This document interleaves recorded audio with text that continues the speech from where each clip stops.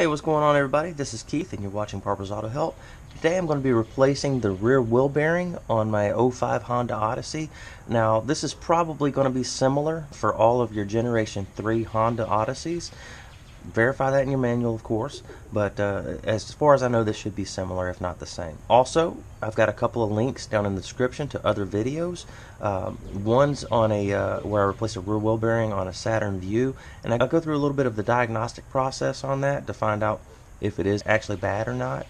You're welcome to watch that, and I've also got a link to another video that gives you an example of what a bad wheel bearing sounds like. So feel free to check all that out in your spare time. The links are down in the description, as I said, and without any further ado, let's go ahead and get into it. The first thing we need to do is remove this caliper and the bracket, and the way we're going to do that is we're going to go back here on the back side. There's two bolts, one on the top, one on the bottom here. They have 17mm heads on them. We're going to loosen those bolts out, take them out, and the whole caliper with the bracket will come right off.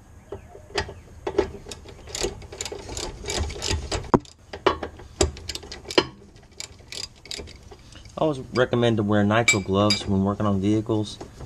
Helps to protect your skin. And also be sure to wear safety glasses when you're doing this. Now once this bolt comes out, the caliper and the bracket may want to fall down on you.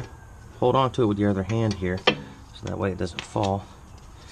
I'm just going to work it off just like that. Now we're just going to set our caliper and our bracket right over here next to that shock there. And to secure it, you can use a wire coat hanger.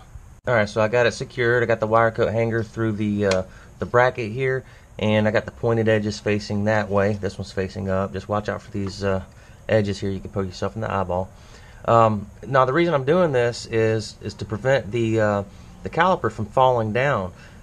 You don't want to do anything to strain this brake hose here. They're not like totally brittle, but you don't want to put any weight on them or pull on them or try to damage them in any way. So we're just trying to protect the hose there. That's all we're doing.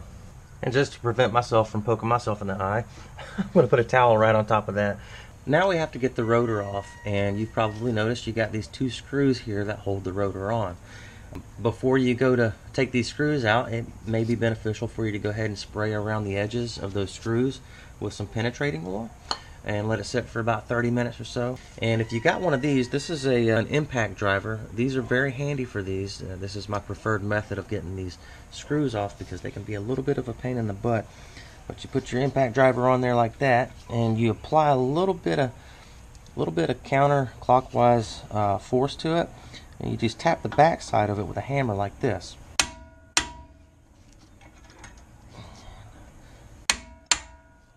And that'll loosen up that screw for you, and do the same thing with the other one there. Now if you don't have one of these, you can try just a regular screwdriver, but it may not work for you. I'm going to put a link down in the description to another video that shows you how to get these out without having an impact driver, so you're welcome to watch that too. Alright, so we got our screws out. Now we're ready to take our rotor off, and I should have done this before, but you want to spray around this hub center here with some penetrating oil too, maybe down in these holes here and around the lug studs. Now that's going to break off any rust, or try to dissolve any rust that might be built up in between the rotor and the hub, and it's going to make it easier for you to get this rotor off. Okay, now if your rotor just doesn't slide off like it is for me, you may have to tap it a couple of times around the edges between the lug studs to get that rust broke loose. But as for me, it's coming right off. Don't hate. Don't hate. I know some of you are going to have a hard time getting these things off. But anyway, sorry. Now we have our hub exposed. And boy, this thing feels really rough when I spin it.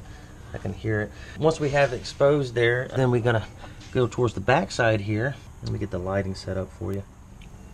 Okay, we're going to have 4 bolts that we have to take out, and they all have 17mm heads on them. Let's go ahead and get our bolts loose.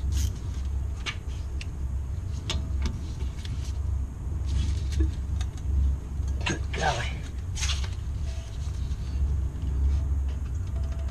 Ah! Woo! They're a little bit tight.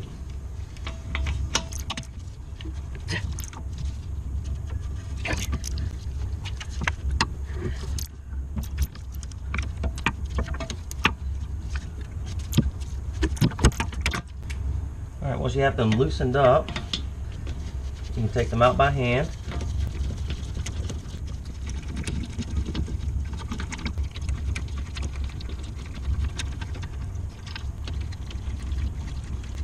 Now I found on this bolt right here, a shallow head socket worked the best with just a plain ratchet. No extension or anything is needed. There's not a lot of room between that bolt head and that shock there. Alright, bolts are loose. We should be able to pull our hub right out. Let's go ahead and pull our hub the rest of the way out. Wow, it just came right on out there. Make sure that this area is perfectly clean before you put your new one back in, and it is. They come with a little seal on the back side of the hub there that keeps it clean like that in there, and be sure that your new hub has that seal on it also. Alright, these are your hub bolts here, and there's 4 of them, of course. I like to put a little bit of Loctite on them, as you see that I've already done there. I would also suggest replacing the fasteners if you can. New bolts is always a good idea. A lot of manufacturers actually require that the bolts be replaced when doing something like this. Check your repair manual to verify if your bolts need to be replaced or not. Alright, let's place our new hub bearing in the hole there. And once we got our hub bearing in the hole there, we're going to go ahead and start our bolts. And always start them out by hand and make sure they're threaded correctly. You don't want to cross thread.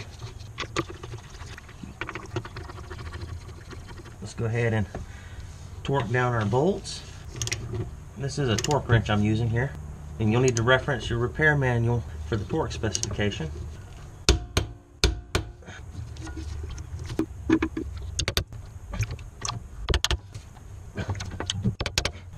And a little bit of a side note here, guys, you do have some washers that go in between the caliper bracket and the knuckle here. Be sure that these don't fall off. You shouldn't have a problem with them falling off, but make sure they're there before you go to put your brake caliper bracket back on. Before you put your rotor back on, take a wire brush and kind of clean all the rust off on the inside here where it mates up with the hub. That way you get a nice flush and a good mate between the hub and the rotor when you put the rotor back on. Alright, let's go ahead and go back up with our rotor. Now, you got to make sure that your screw holes line up and that they're in the correct position, because if they're not, then this little rubber grommet right here may come in contact with the surface of the hub there, and you won't get a good mate between the rotor and the hub there. So as long as these screw holes match up, you should be okay. So put our screws back in.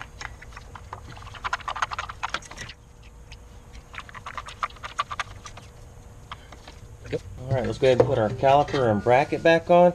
Now, something you want to pay attention to, guys, make sure that these pads are fully seated in the grooves of the bracket, and make sure they're seated up against the piston and also the opposing side of the caliper correctly before you put this on. Be sure that your brake hose is not kinked or corkscrewed or anything like that before you put it on too.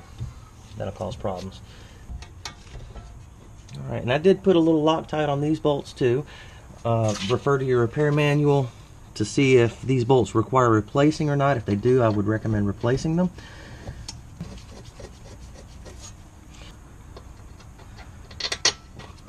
And there is a torque specification for these bolts also. Refer to your repair manual for that information too. Alright, we got them started by hand and they're all the way down. Let's go ahead and torque them.